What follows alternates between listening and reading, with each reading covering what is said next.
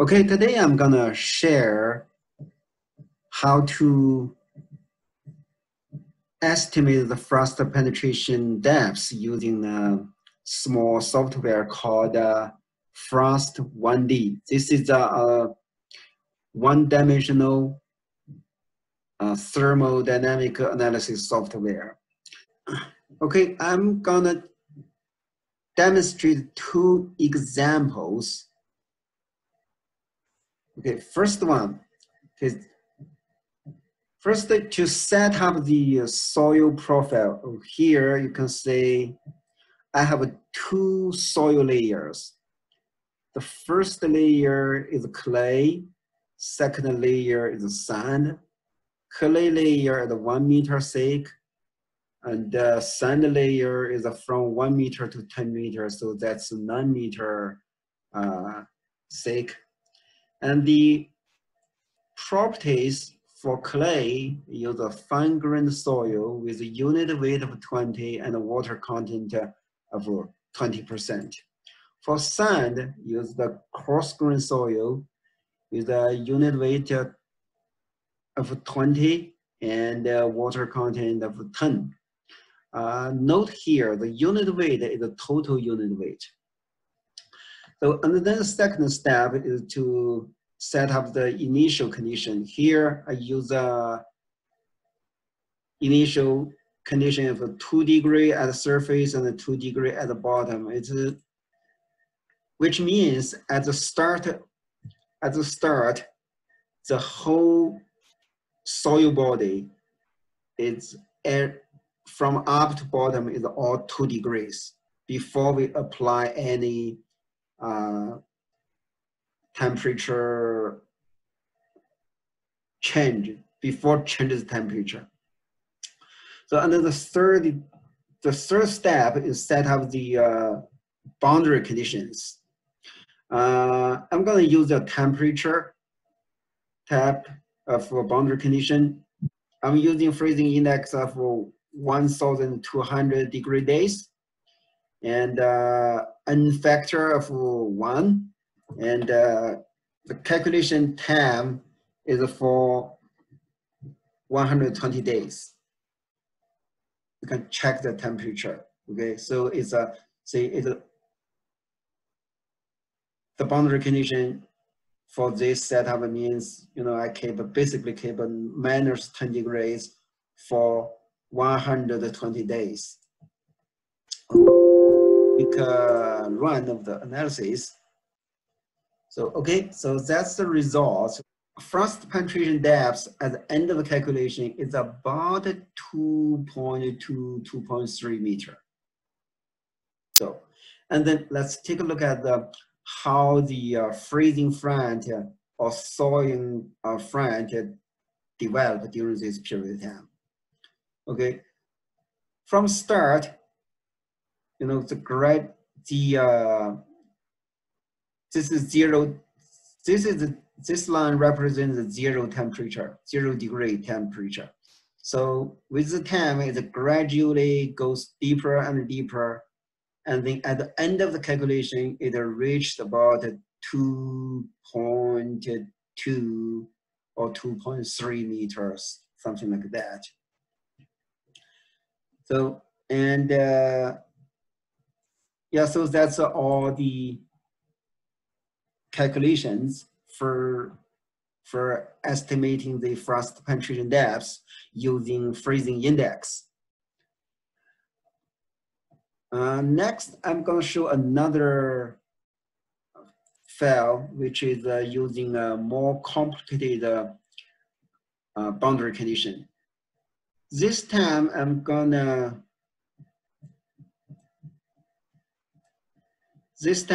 use the different boundary condition, but the soil profile is similar. From 0 to 2 is clay.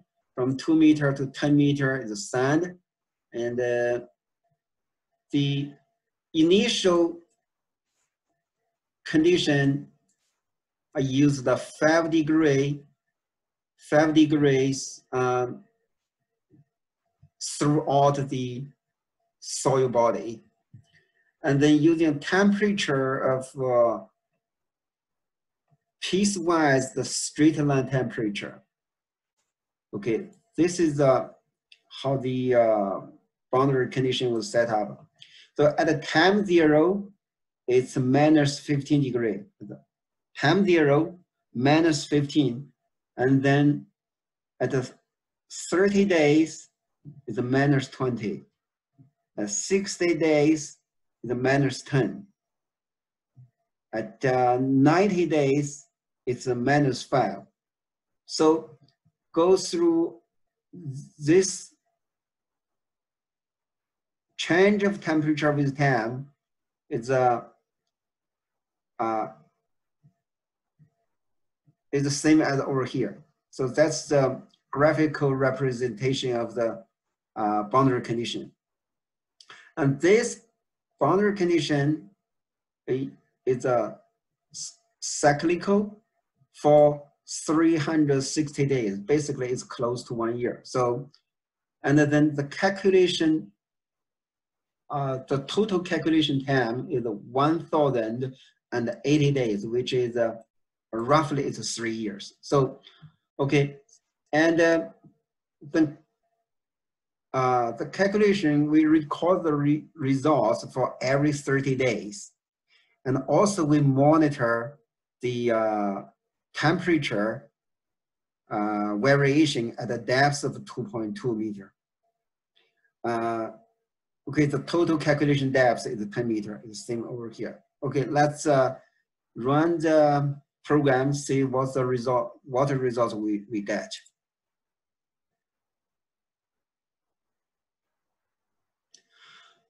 Okay, so that's the temperature profile. You can see the initial is a 5 degree, all the way. This line, that's at the 0 day. At the 0 day, 5 degree, 5 degree. And with time, the temperature changes. So, and we can say the frost penetration depth, that's 0 degree. So the frost penetration depth is about 2.2, 2.3 somewhere. And if we look at the data over here, you can say that's at a time about 500 days, we got around 2 meter.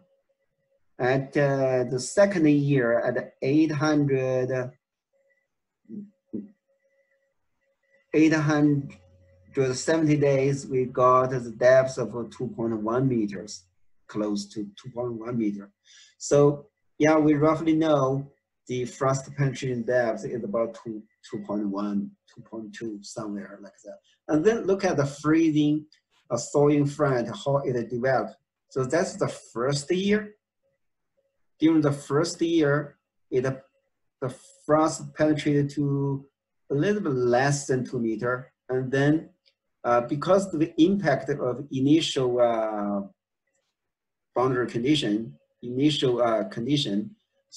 so there's the first year we may not represent the real frost penetration depth. So the second year, this is second year, this is third year. We can say there's almost no difference between the third year and the second year. So roughly we know at the third year, we got a stabilized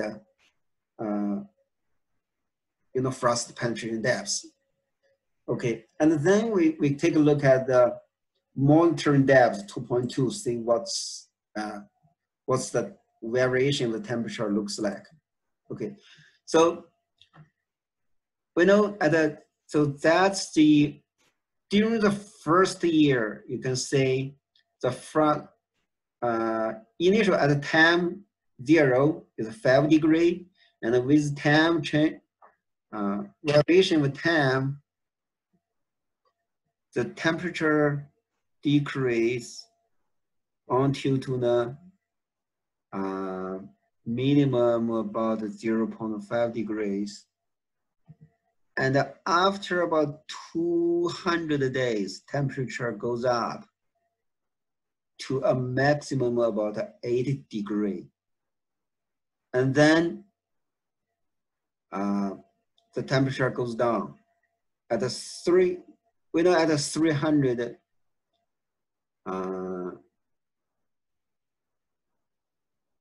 so the temperature goes down, so we enter the second year. So the frost penetration depth goes a little bit deeper than the first year. And then we enter the third cycle.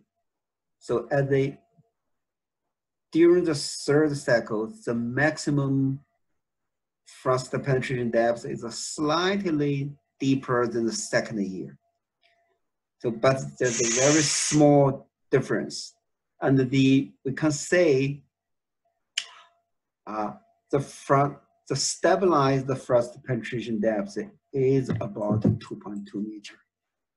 This is consistent with the freezing front development and the temperature profile over here. Okay, that's about 2.2 meters. So that's all about today. It's a very simple software that can be used for calculating frost penetration depths.